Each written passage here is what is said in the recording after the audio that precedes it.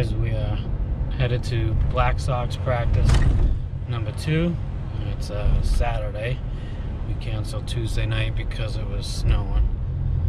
I was running early for practice, and now I'm gonna be just on time, or maybe a couple minutes late. This stupid GPS brought me to the hockey practice facility, not the baseball.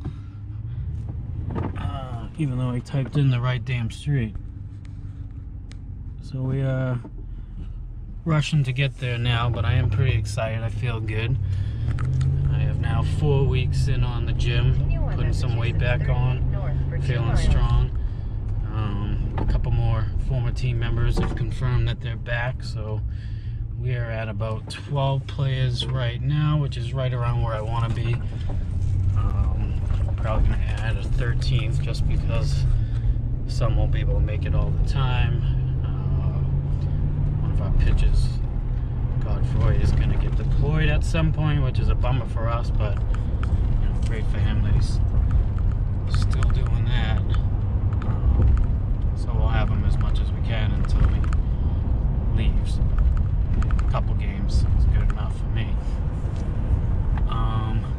So a lot of people kind of thinking I'm crazy for still trying to play baseball while I wait for a heart transplant.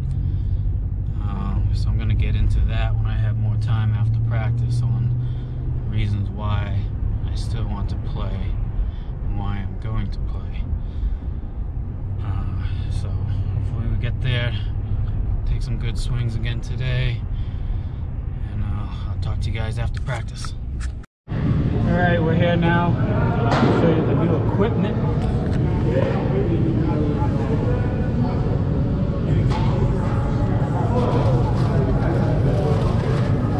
So I got this chest protector for the cross plate. I'll just put a bucket out there. Alright, sweet, thanks man. No problem. Still have to get a doctor approved, so I'll keep the price tag on this thing until then. Hopefully I can swing in it. Let's go. It's on.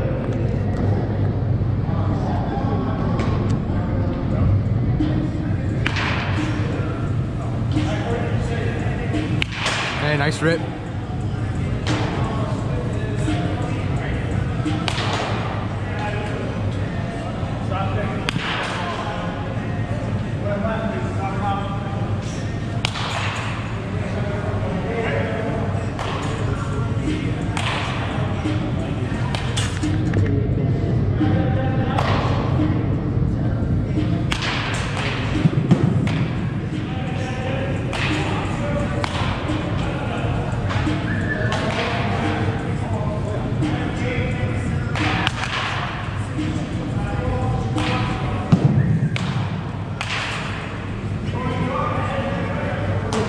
Definitely get windy quick.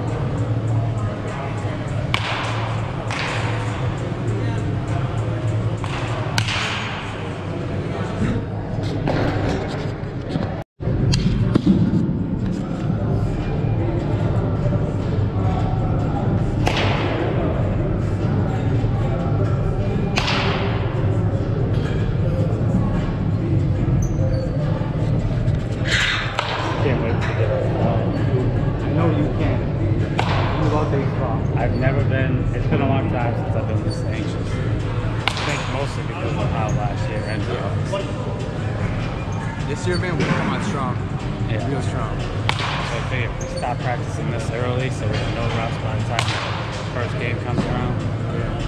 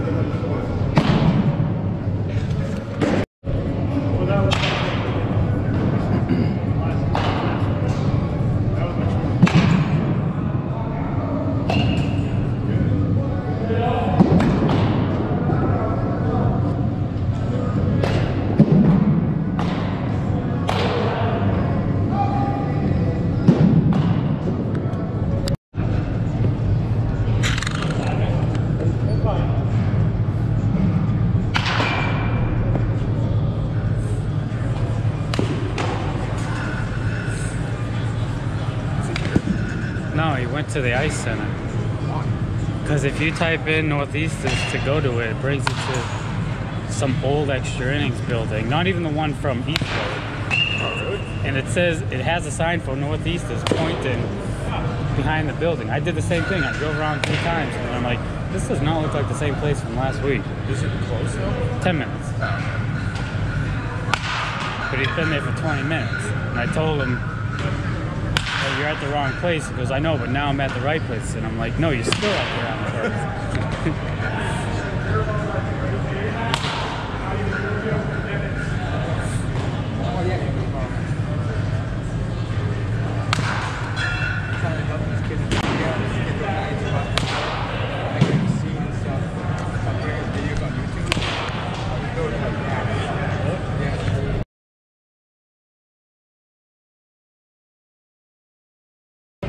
Oh, okay. All right.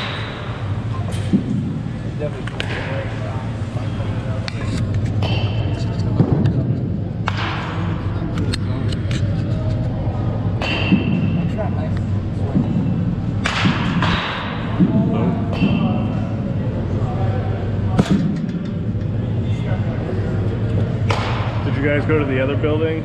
I was about to go the first time. I never knew about this place. I thought it was always the bubble. The bubble? There's a big bubble like a couple years ago or last year they had it. Oh, over there? Yeah.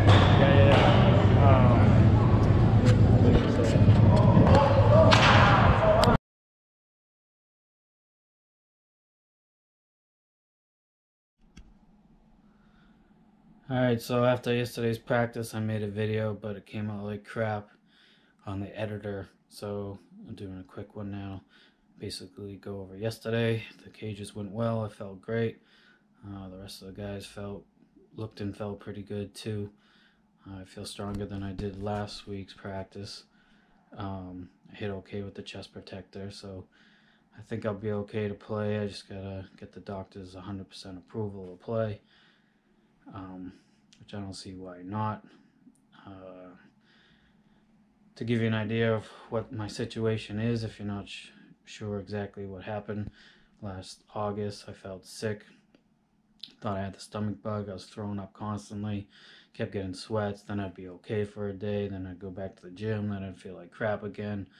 I was still playing baseball. I was throwing up in the outfield, just thinking it was, again, just stomach bug that would go by.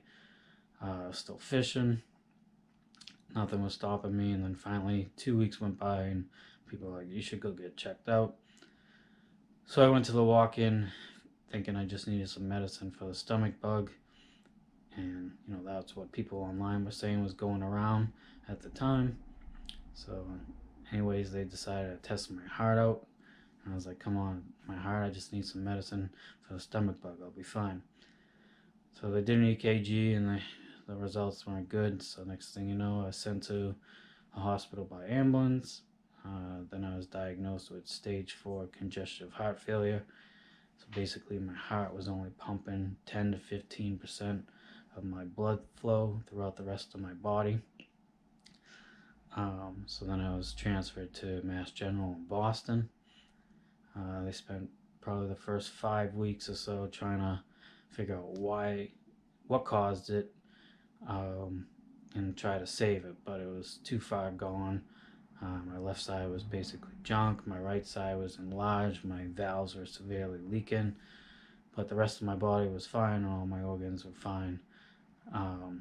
So we had to have an lvad pump put in, which kind of looks like a turbocharger, and it's at the bottom of the left side of my heart, and a tube gets screwed in through my heart so the blood comes through and then into the pump and then pushed out to the rest of my body. And then I'm hooked up to the battery packs that runs through me all the time, and the power goes through me right here, so I have to take care of this wound every other day basically, so I don't get infection. So that being said, now I just wait for a new heart. Could be a while. I should hopefully finally get on the transplant list this month, but then I could be on the list for a year or two. Who knows? So trying to live life to the fullest and do everything I was doing before that I love, and that's where baseball comes in, right next to fishing. But baseball has been a part of my life forever, since I was a little kid. I have lots of memories. That's all I've ever done, from t-ball. You know, I actually stunk at t-ball. I couldn't hit off the tee until they finally took the tee away, because I was used to playing in the backyard with my father and hitting off him, and never used the tee. So throughout Little League,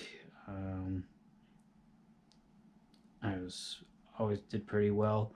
I was never one of the biggest names in town, but I was an all-star pretty much every single year, from like the minors through senior league. I don't know. I think there's only maybe 1 year I never made the all-stars, but I was always on the all-stars, always on the traveling team.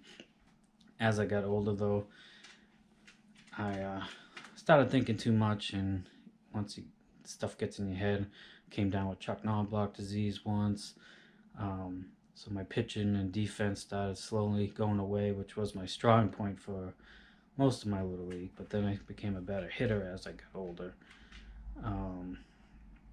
Played freshman and sophomore year in high school. Different things as I got older.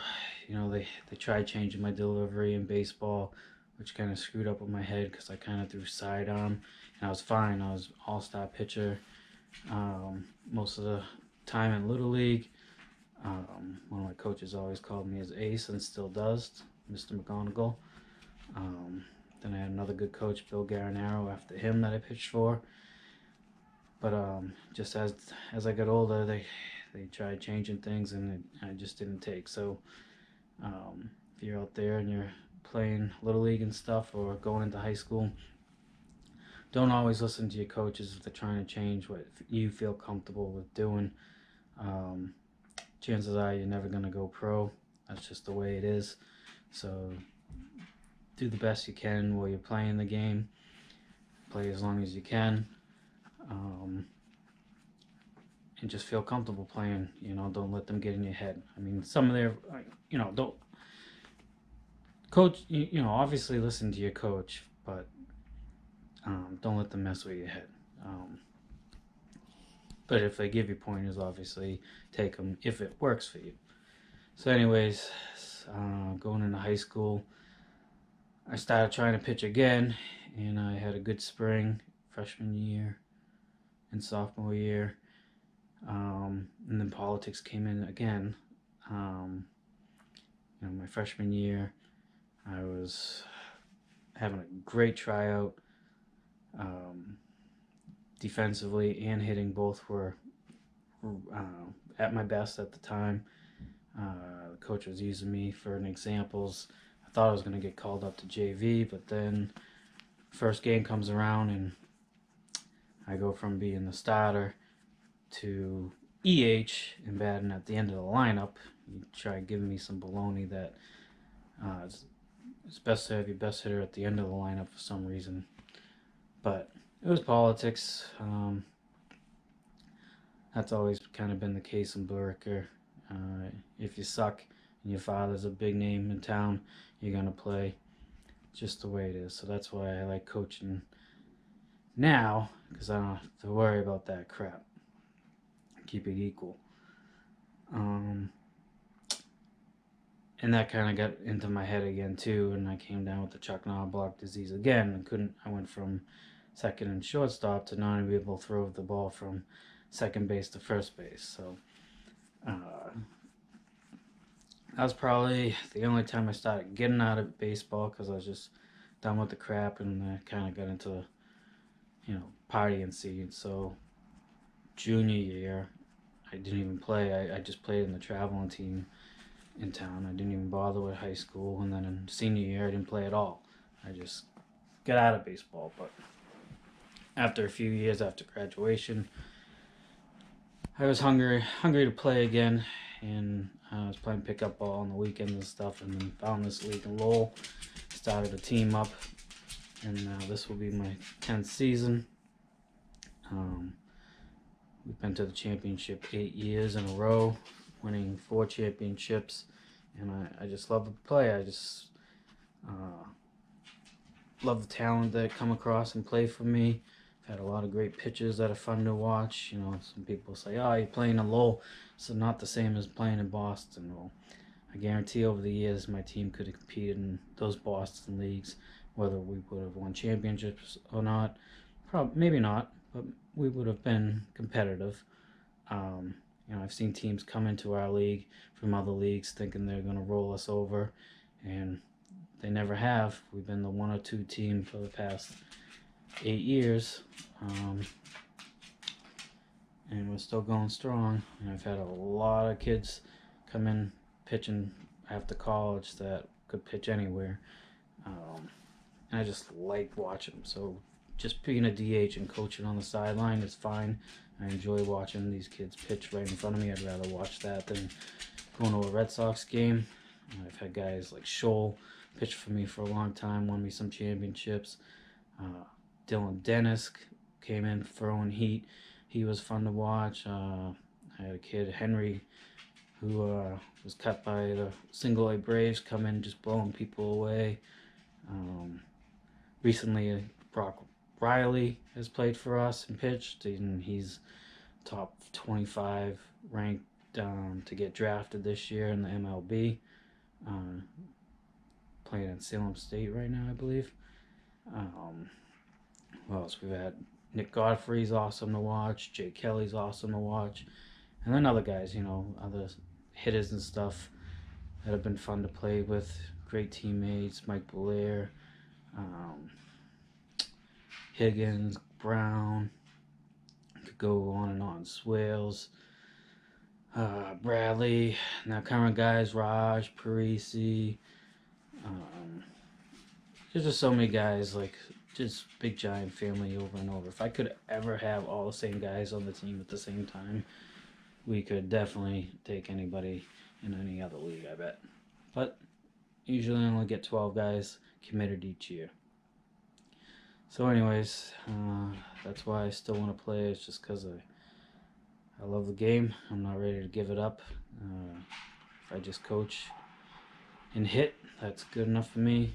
We should be pretty competitive this year with the group of guys we got coming back.